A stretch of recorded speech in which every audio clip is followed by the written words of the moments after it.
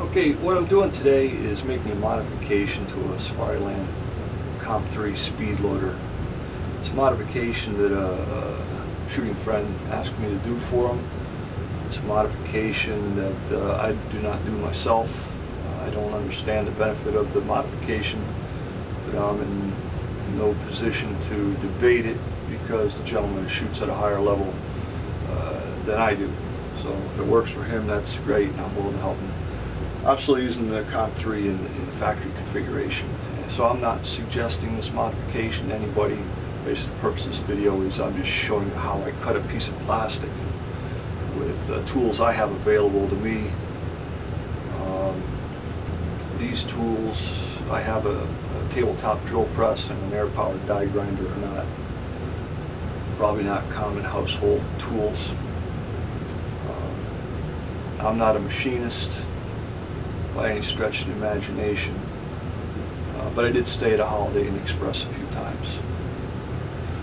So I'll show you what I'm going to do. Okay, what I have here is an original Comp-3 speed loader,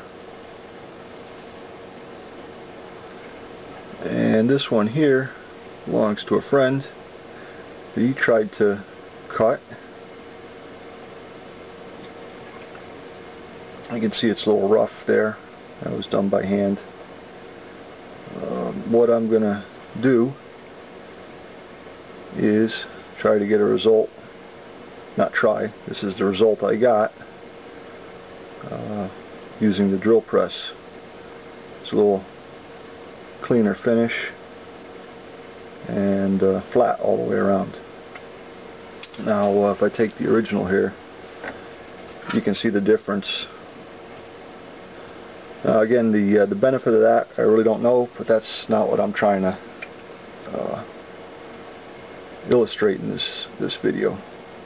The benefit or not of the modification, and maybe any potential risks or whatever involved with the modification. Again, that's not the purpose. I'm just showing how I'm cutting a piece of plastic in my drill press. That's the intent, just to show you how I'm cutting a piece of plastic, no matter what it is, whether it's this speed loader or anything else that you're trying to work on.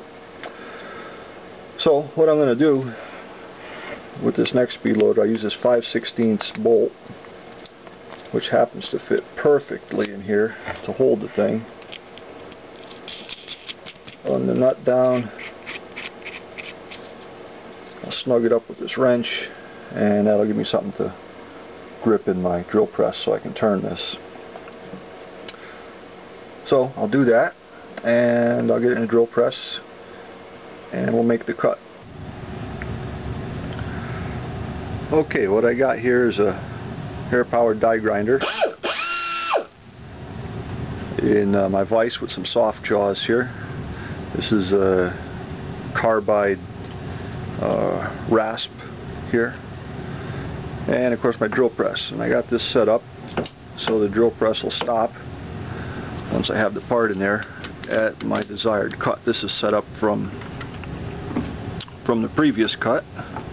I've already got the tool squared with the part, so I'll get a straight cut, or as might be said in more modern terms, I'll be laying the cut straight.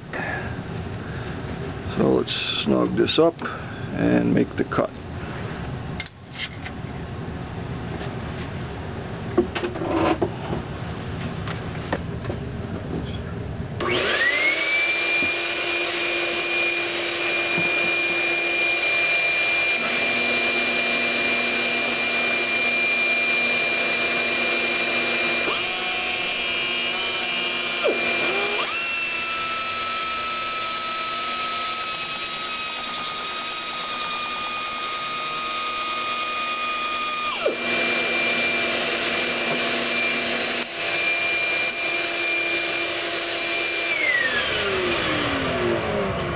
Okay, I'll just clean it up now. All I'm going to do now is just break the edges here, clean that little burrs off, and I'll put it back together. And of course, to take this particular part apart.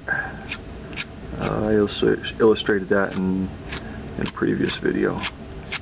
So I'm just going to clean it up and put it back together, and we'll be done.